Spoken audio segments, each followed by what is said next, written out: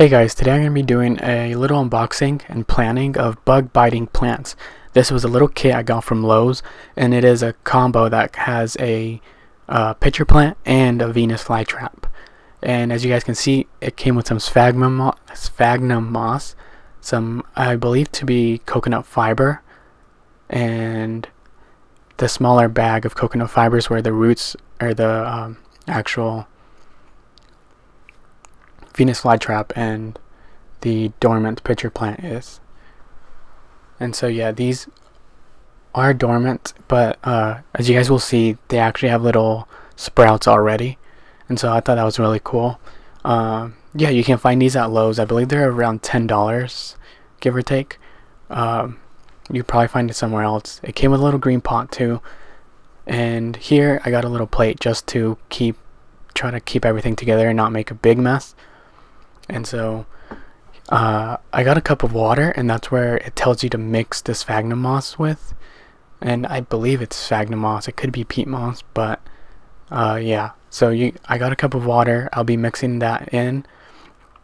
You gotta soak it, and that's gonna be your top cover once everything's done. You guys will see that I messed up a little. You'll need to put that in there, and then the coconut fiber will go in the little pot. And what I did wrong, and as you guys will see, you guys need to open up the little bag containing the Venus flytrap and the pitcher plant, because that coconut fiber should be placed on top of the rest of the coconut fiber, just because you don't want it to go to waste. And so here I finished, it's all soaked. Now I'm going to start with the rest of the coconut fiber going into the actual pot. And yeah, it'll fill up to about the line, and then after that you guys will see me try to put the sphagnum moss on top. And here's where I made the mistake. You guys will want to open the one with the actual roots of the plants and add the coconut fiber on top of that, and then the sphagnum moss. So here I just patted it down and poured the sphagnum moss over it.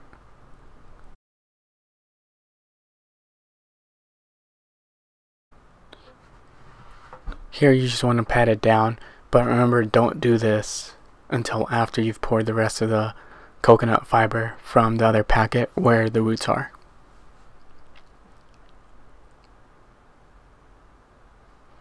And right around here is when I remembered that I should have done this in the first place. Okay, here I'm showing you guys the little packet. This one's the one that contains both pitcher and the Venus flytrap plants.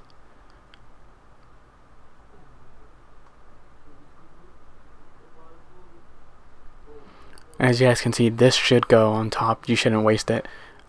And you guys can see the sprouts on that. The one with more than one, I believe you can see 3 right here. That's the actual Venus flytrap, and the one to the right, the smaller one, is the pitcher. And these are native to the Carolinas, I believe, North and South Carolina, I believe, something like that. And see, I'm putting the coconut fiber back into the pot. This is the one from the roots, just because they don't want it to go to waste. Here I'm pretty much done, and again, you can put the roots in first and then the sphagnum moss on top. I just decided to put it all together, coconut fiber and then the sphagnum moss, and then I made 2 little holes. That's the Venus flytrap right there that I'm placing down. As you guys can see, it has 3 little shoots already. One of them actually ended up melting away, but 2 of them did survive. And after this, I put the pitcher plant in that corner, and it had 1 little sprout or 1 little shoot, and it did grow. However, you will see like little leaf looking things, not pitchers, and that's because it's trying to grow and get strong enough to where it can actually begin creating the little pitcher looking leaf plant thing.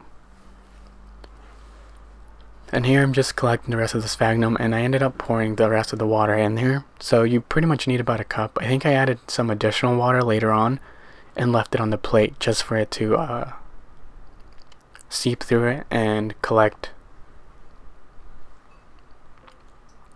Now coming up, I have updated it, so you guys will be seeing some photos. You want to make sure you put this little pot inside the plastic container that it came with, and that's just to create a little mini greenhouse and allow for the humidity to remain in there. And here you can see the Venus flytrap in front. Right there, I'm pointing at it. There's a few shoots, and that little white one is the pitcher plant. And again, I'm just showing you guys how the final product basically looks. And I end up placing it in the container right after this. And I'll leave you guys with a few photos, updates. I purchased this plant mid-April, and here's the cover. Here's the plant after about a week. You guys can see the shoots, and then the single shoot for the Venus flytrap. So anyways guys, thanks for watching. These are 3 weeks ago, I believe.